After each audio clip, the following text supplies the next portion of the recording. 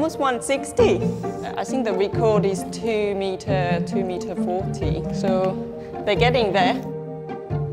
This house, it's entering its prime display time. It's going very well, we're really pleased with it.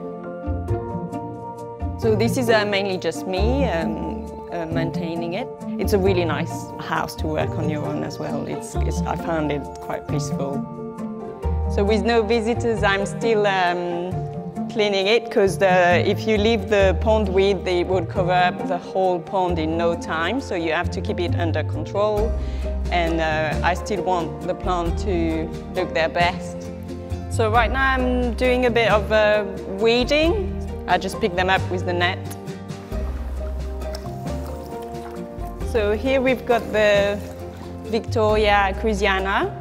I'm still removing the flower buds because I still want it to focus on growing its large leaves. It's starting to get to a nice size now. And I will let it flower in late July. And then that's when we will try to pollinate it to get some seeds for next year. The one here at the front, which got really long petiole and the leaf is really far from the plant, is Nymphea kimberleyensis. It's a species from Australia, which was discovered 2 or 3 years ago, but it's a really stunning, large water lily. They all have a really nice, sweet scent, but when I'm looking after the plant, I always get a nice sniff.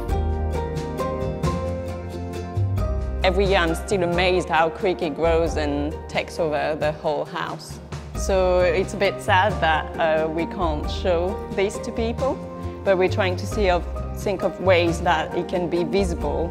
So maybe we'll do some clever pruning so there's more being visible from the outside. But also it's a good opportunity because we will reuse this design, and it's good to try things and see whether they work or not.